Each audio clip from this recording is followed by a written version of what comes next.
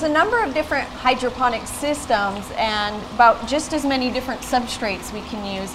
Tell me about some of the different options for a hydroponic system. All right, so probably the standard that's probably been known in the industry for a while is rock wool. It comes in different sizes. You've got really small pieces, you've got larger blocks that you can actually use for just growing the plants in, or you can actually move individual blocks into other types of systems. And so for this system, you could just set plants right into it, or use these smaller pieces to kind of stabilize them in there. Right, so it comes in different sizes. Some of the smaller rock wool pieces you could actually use for getting stuff started, and then if you wanted to transplant it in here, if the plants aren't that big, then you can use this to help stabilize it. So you could start seeds right in the rock wool. You could, yes.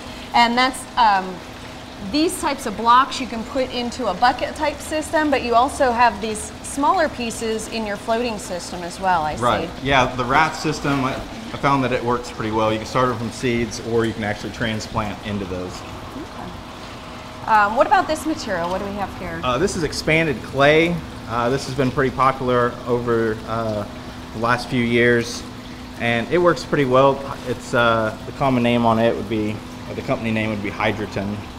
Okay, and again, here you have it in your rack system, but if we were going to put this into a bucket system, you need a cup to hold it, right? Right, so net pots are pretty common as well. They come in different sizes for actually growing the plants.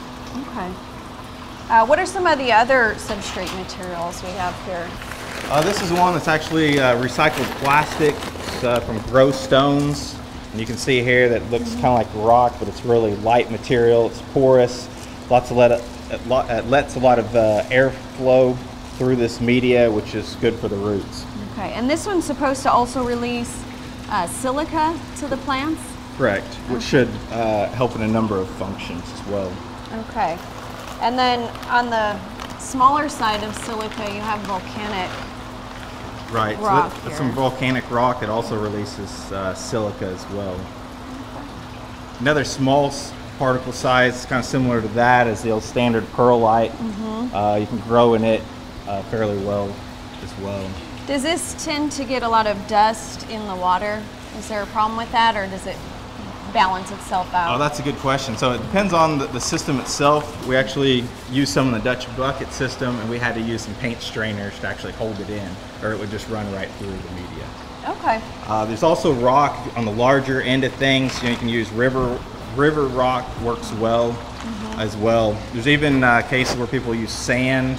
You can even use some organic materials such as sphagnum moss or sawdust. But again, with any of that kind of stuff, it's going to break down over time. So the basic function of any of these substrates is to kind of stabilize the plant in the system so the water can run through, or provide a place for the water to fill. Correct. And some of these provide a little bit more airspace than other material. Okay.